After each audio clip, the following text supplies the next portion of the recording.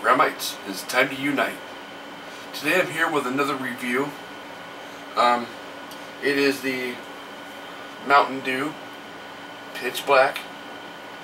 I found it in stores yesterday at Walmart, and I have not had this since they re-released it recently. This used to be an item back in, I'd say, around between 2004 to 2006, maybe around there. I know they was experimenting with a couple different things like Pitch Black, and then they went to Pitch Black 2, and then they went with the Democracy, where you get to choose the next flavor of Mountain Dew.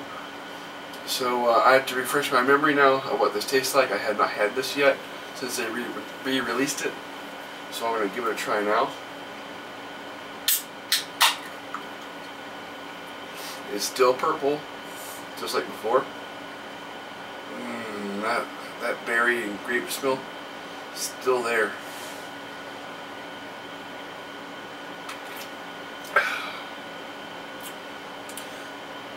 That's just how I remember it too.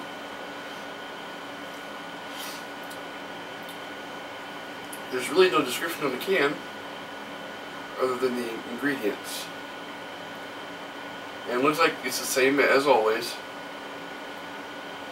170 calories, 55 milligrams of sodium, 45 grams of carbohydrates, which is basically 45 grams of sugar.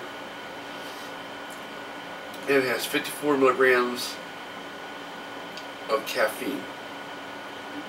So that's what you're looking at when you get a can of Mountain Dew. One, I don't think it's going to hurt anybody, just like every once in a while thing, like I'm going to be doing with these.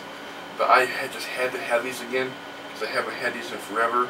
I know some places have Pitch Black as an icy, wherever there is like a legit icy store. You can get flavors there at some of them.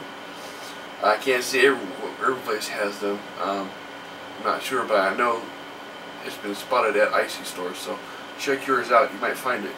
And you might find Pitch Black Mountain Dew at your local Walmart and maybe other places, but this is where I found for $3.33 a case.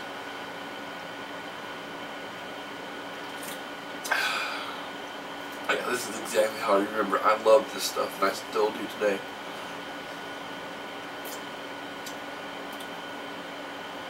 I would give this a 4 out of 5.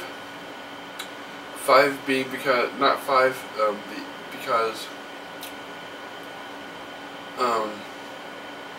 I wouldn't have this every day. I wouldn't recommend having this every day. I wouldn't recommend having regular soda at all anymore because of my situation. But every once in a while it's fine. Regular soda is fine in moderation. Maybe like your once a day thing, once a week thing or something. You're better off drinking this if you're younger and can tolerate this better than older people can, like myself.